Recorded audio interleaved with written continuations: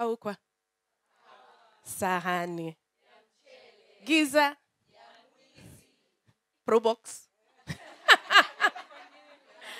I'm told that's the new baiskeli. Yeah? Yeah, Probox, ya mira. No, no, no. So all the non-Kenyans in the room are just wondering, what just happened? Yes. This is how we invite stories in our culture. So everywhere from Zanzibar to Mwanza to Kitale to Lamu to probably the edges of Busia and into Uganda. You say that one word, paukwa, and you know, hadithi, hadithi, a story comes. So my story is about three things: a bookworm, a red pen, and a frustrated Kenyan. Let's start with the bookworm. That was me. As a child, I was that kid, was always in books. And the books that I used to read, courtesy of being a young Kenyan child, buying books at Textbook Center, or rather getting my mother to buy me books at TBC, were usually Famous Five. Anyone remember? We are the Famous Five. Yeah. Secret Seven, Nancy Drew, Hardy Boys, they're all coming. Everyone's, yeah. When I got a little older, Sweet Dreams, Sweet Valley High. Do you hear any Kenyan books in this narrative? No. Yeah. People didn't look like me in the books that I read. But the emotions were the same. The trials were the same. The feelings were so familiar. Because that's the wonderful thing about stories. It doesn't care where you're from. It just cares that you're human. So that was me, the little bookworm. Fast forward to post-university. I'm also a firstborn, so I always do the right thing. And my parents, despite me wanting to do a creative career, said, no, no, no, no, no, no, and hires people who are creative. So go to school and get a proper degree. So I did. And for the next almost 20 years, did the right thing. And I enjoyed doing the right thing. And I got the chance to work in public health. And that for me was a career of meaning because I got to go out into the field, into work, really work with individuals who were suffering on such a basic level. And it enabled me to connect with them and bring some hope and dignity into their lives. One thing, though, is that whenever we were working on proposals or reports, Mwihaki's office came to be known as the office you needed to pass through before that report leaves because she is a grammar Nazi and she looks for typos and she does edits without even being asked. So, my little red pen was this thing that people came to rely on. And I found this out on my first job, actually, when I was leaving. The regional director told me, no, my second job. Regional director mentioned the only reason that we actually decided to hire you, to see you for the interview, despite you not having enough years of experience, was yours was the only letter that we got without a single typo. And after my third job at the going away party, apparently everyone started talking about this red pen, and I was like, oh, sorry. I didn't realize I was not being invited to make comments. But it was who I was. Because all those years of reading such wonderful books gave me an innate understanding of grammar and structure and syntax. And I couldn't help myself because I hate typos.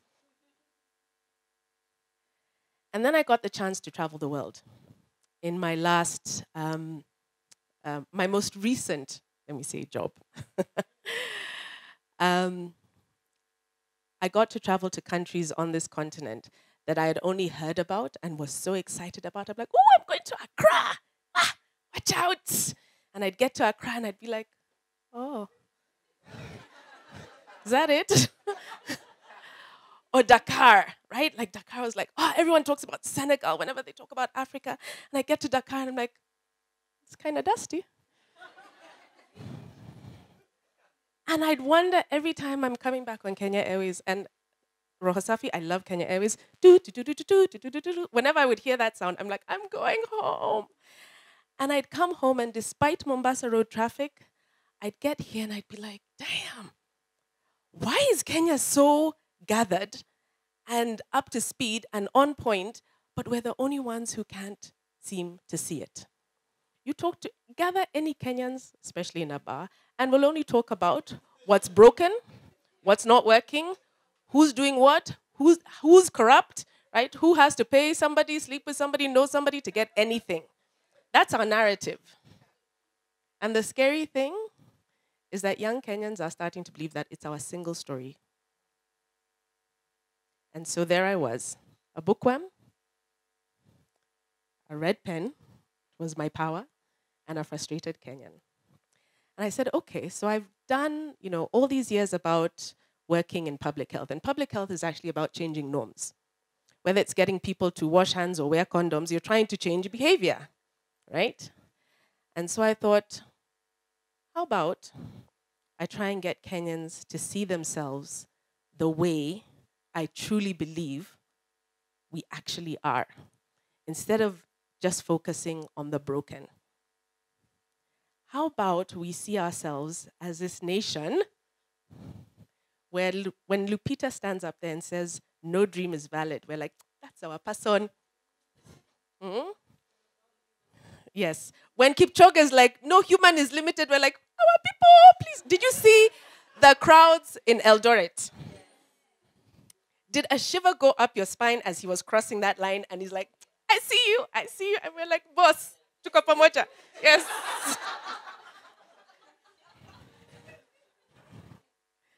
I want us to be the Kenyans who, when we have terrible things like Westgate happen to us and Dusit, we chomoka in the morning, we make tea, we go round the buildings in lines ready to give blood because our fellow Kenyan has fallen.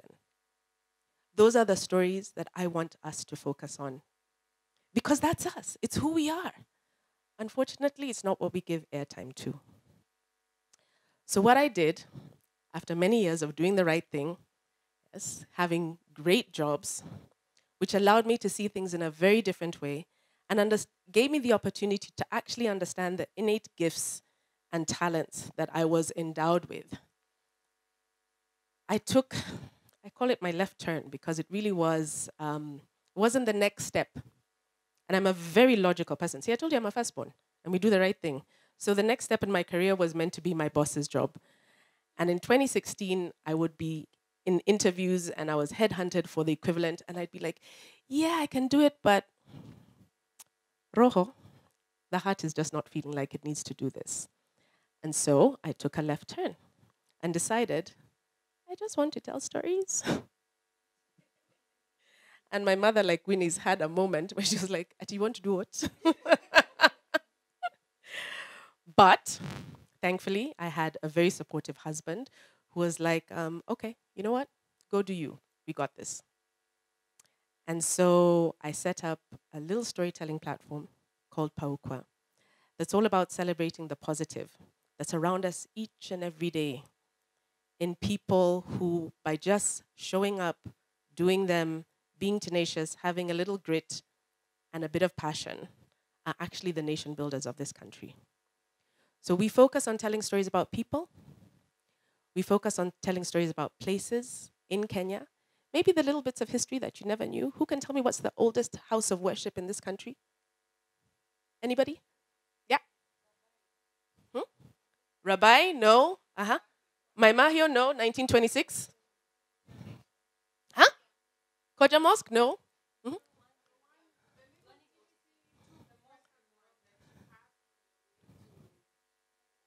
No? No.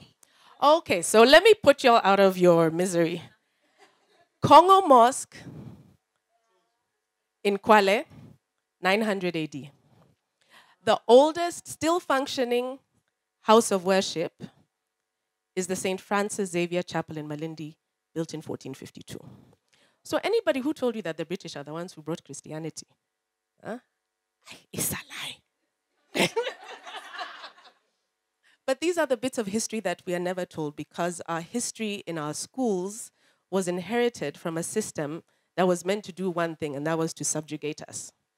And then our politicians took it and did another thing, use our history to divide us. So Kenya doesn't belong to a handful of communities.